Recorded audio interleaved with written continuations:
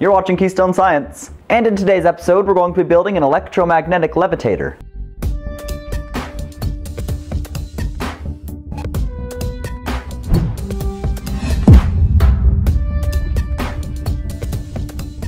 Now before we get started, I have received another letter, and so this letter actually comes from the island of Malta. And anyways, it's sent from someone named Darren, and from the looks of it he has his own YouTube channel called Darren DIY. And so if you guys want to check out his channel, I'll have that linked in the description. But anyways, thank you so much, Darren, for sending me this letter. And so I'm going to go ahead and pin this up on this wall of letters here.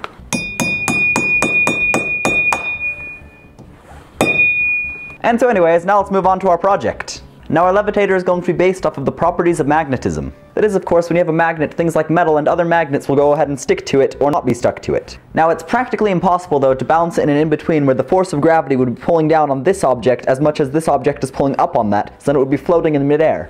Since those limbo states of forces are practically impossible, we're going to be building this in a slightly different way. The principle is going to be that if we make an electromagnet and turn it off and on very fast, it'll look like it's floating in midair. And this will especially work well if we're getting that frequency fast enough that the human eye won't even be able to tell any difference at all. Now even though we could have it vibrate up and down very fast, it'd be very hard to calculate it out for each object we wanted to levitate, as each object would have a force equivalent to their mass. However, if we can get something that'll detect when the object is at a certain height, it'll turn off the electromagnet, and then when it drops below that height to turn it back on, then it should oscillate extremely fast in that one given point. Basically here we'll be using an infrared diode, while over here is going to be an infrared phototransistor.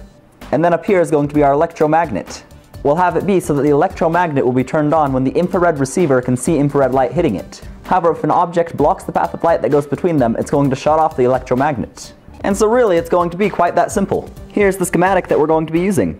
As you can see, here's our infrared phototransistor, our infrared diode, and an electromagnet over here. Now in between, this is an op-amp because it'll sort of act as a way to amplify the signal that's given off by this phototransistor.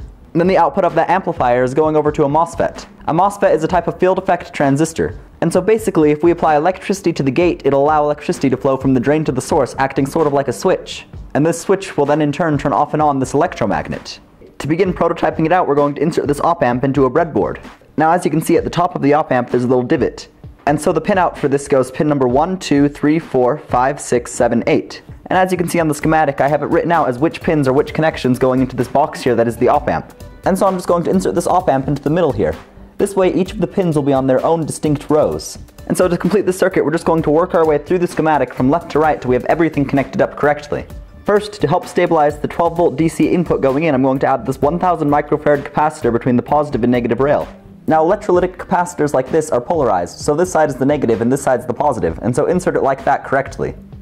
Next we're going to insert a 180 ohm resistor into the positive rail. Now since I don't have a 180 ohm resistor, I'm just going to be using this 200 ohm, but if it doesn't work that well, I'm going to probably change it out for a 150 ohm.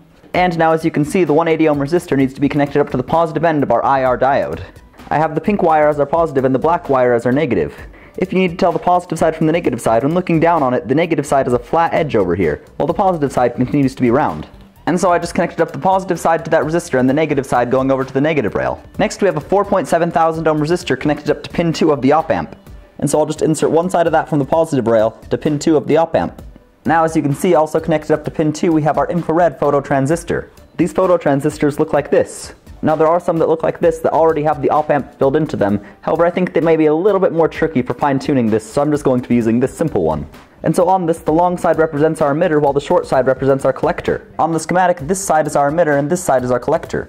And of course that base is going to be activated by the infrared radiation hitting the LED, and thus that'll open up the current to flow from the collector to the emitter. And so once again I soldered some wire to this red side is our collector while the black side is our emitter. And so that red side can be connected up to that same pin 2 row, while the black side on the other hand is going to be connected up to the negative rail. Next, as you can see, we need to connect up a 22,000 ohm resistor going to pin 3 on the op-amp. Now I don't actually have a 22,000 ohm resistor, so instead I took a 20,000 ohm resistor and a 2,000 ohm resistor and soldered them together. And so basically those two resistor values just add up together to equal a total resistance of 22,000 ohms. And so we can insert that into the positive rail and then bring it over to pin 3. And then you can see I need one more 22,000 ohm resistor going from pin 3 also to ground. And so I'm just going to insert one more from pin 3 going over to the negative rail. Now on that same line we need to connect up a 4.7 microfarad capacitor with the positive over here and the negative over here going to the ground rail. And so I'm just going to insert that right here and bring it on over to the negative or ground rail. As for this 5.6 thousand ohm resistor, we'll come back to that as it needs to be connected up to this electromagnet coil that we have yet to make. However, we can now connect a wire from pin 4 of the op-amp going over to the negative rail. And then we can connect pin 6 to pin 5, and pin 5 gets connected to the negative rail as well. And then we can take a wire from pin 8 going over to the positive rail.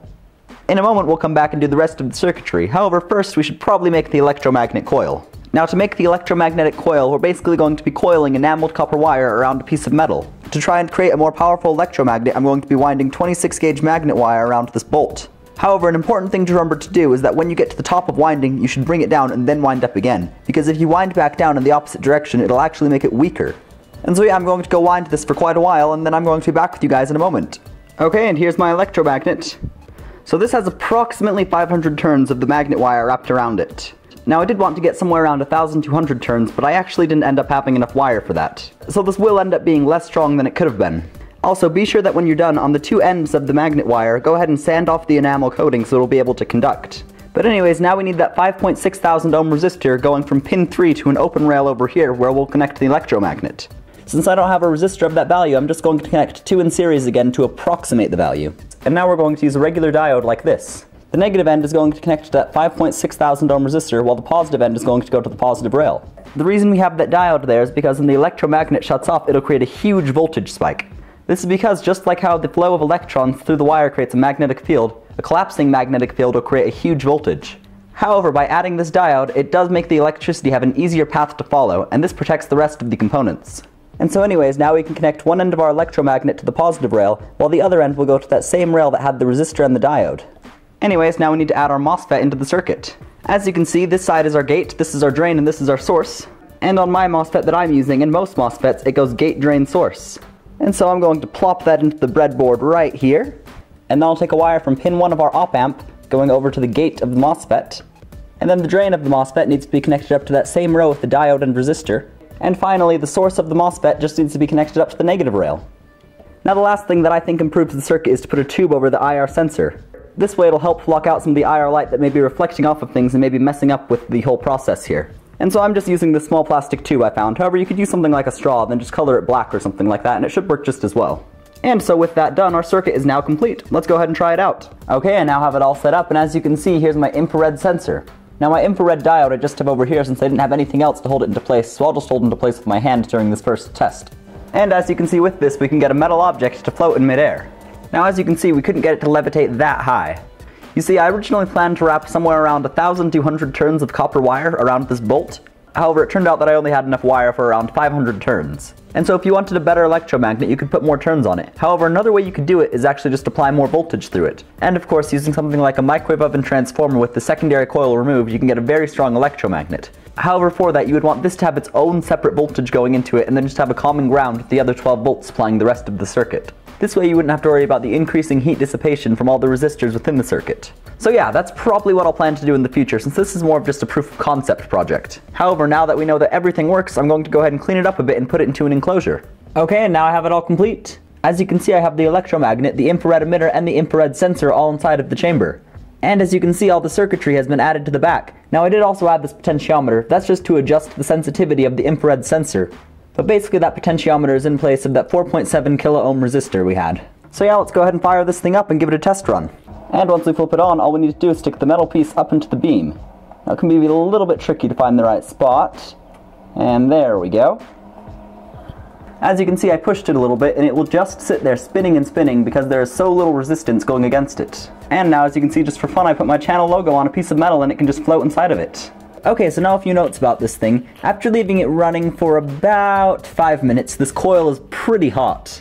The circuitry on the back is pretty much fine, except for the MOSFET could probably use a heatsink, but it's not nearly as hot as the coil is. And so again, likely that problem would be solved if you used a better electromagnet, especially if you used the half a microwave oven transformer like I was saying earlier, to make a very strong electromagnet and it wouldn't be nearly as hot. And so yeah, you wouldn't really need to worry about it overheating or anything. However, if you do that, instead of the MOSFET I used, probably use something like an IRFP 260N or something like that. Just because those MOSFETs can handle quite a bit more current than these ones can. Second, if you guys build this and when you put stuff in it just vibrates up and down, then that means you should probably change the value of the capacitor we used. In this we originally used a 4.7 microfarad capacitor, but I went back and changed it for myself to a 2.2 microfarad capacitor because I thought it was a little bit more stable. And so depending on your situation, it'll probably range anywhere from around 2.2 microfarads to a maximum of 20 microfarads. So yeah, that's how you can stabilize it out if it's being a bit unruly for you. And then finally guys, once again, this thing is pretty weak. It's more of just a little desktop toy, to be honest. However, like I said earlier, it is a good proof of concept, and I think I'm going to make quite a bit of a bigger one in the future.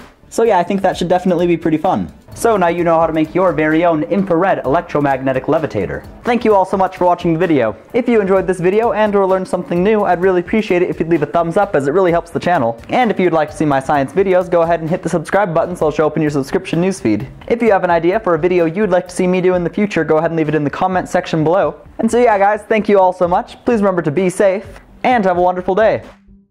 You're watching Keystone Science. And in today's episode, we're going to be building a powerful electric arc glove.